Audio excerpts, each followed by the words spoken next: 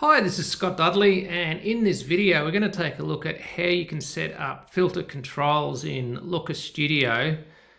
Something along the lines of these filters that I've got at the top here of this report. So if we just jump over to this page, for the background color, I mean, you can keep it white if you like. I usually prefer a colored background, and quite easy to change, to just File, Theme and Layout, Customize, and then let's change it to red, for example.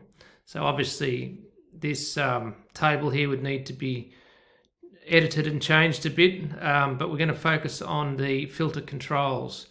So what we need to do is come up the top here to add a control, and you've got a few here to choose from. I prefer the drop down list for my filter controls. So I'll just pop this over here. And then if we go to the style and the background, change that to, is that white? Looks like it's white, yeah, white or grey, but anyway, so we'll use that. Just so that you know as well, if you wanted to try different versions of the control, you've got a fixed size list, which looks like this. You've got a input box where you're actually typing in what you want to filter.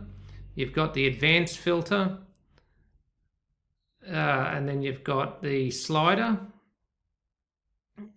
which doesn't look like it's working there, and also the checkbox.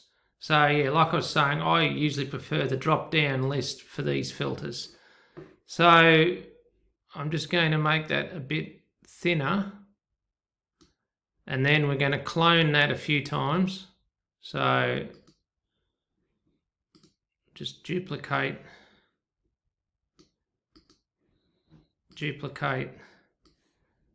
and you'll see the red line there lets me know that it's aligned with the other ones. So duplicate. And what we might just do is select all of these and then arrange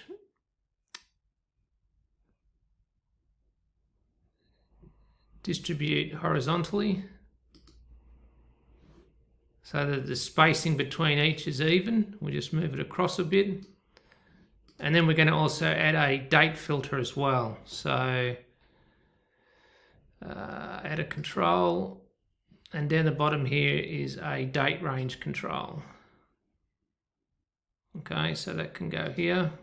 Might need to make that a little bit thinner. What we might actually need to do is make all of these a fraction smaller. Then what we can do is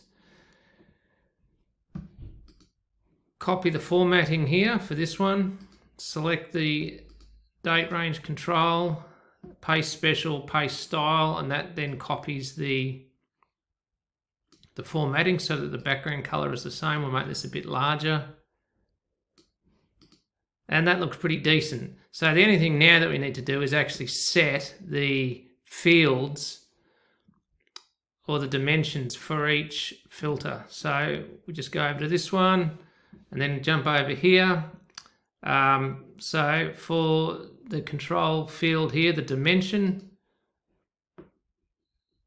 let's choose country. And then you've got a metric down the bottom as well, which is optional. So we'll keep this in as views. And then if you click on the drop down arrow, you'll see it's got the countries with the amount of views next to it here. And you can, just move this out of the way, you can order these. So if you want either the metric or the dimension to be sorted, usually I prefer the dimension to be sorted in ascending order. And then you'll see here that it has sorted the countries in alphabetical order. All right, but you can also sort it by views as well, if that's what you prefer to do. So that's the country for this one. Let's change this one to the city. Let's change this one to the region.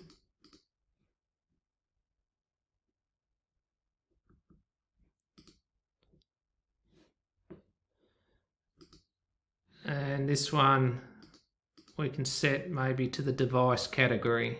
So device category. And then you've got your date control over here. So this is where you set the default date range. Usually for this one, I like to keep it at the last 30 days, but obviously you can choose any of these dates in here that you like. So I like to go the last 30 days, not including today. You click on apply.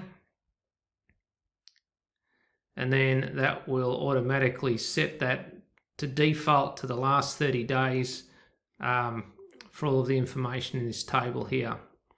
Okay, so now we can easily, if we go to the view, we can easily come in here and we can, if we wanted only traffic from Australia, we would click on only and then click out of there, and then it will show in this table, even though you can't see it very well because of the background, it will show only the filtered information that's relevant for Australia. And if you wanted to do city, we could do Perth, which is where I'm from. It's not actually showing up anything there, but anyway, we just go back, select all of them. And then the device category here, we could select desktop only. And again, it's not quite working properly there, but you get the idea. And then with these dates as well, we could choose the last week in here, the last 7 days, and it will filter the information in this table based on all of these control filters that we've got set up the top here. So hopefully that's helpful. If you've got any questions regarding that, or if you'd like any other videos for me to create, just let me know in the comments. Thanks.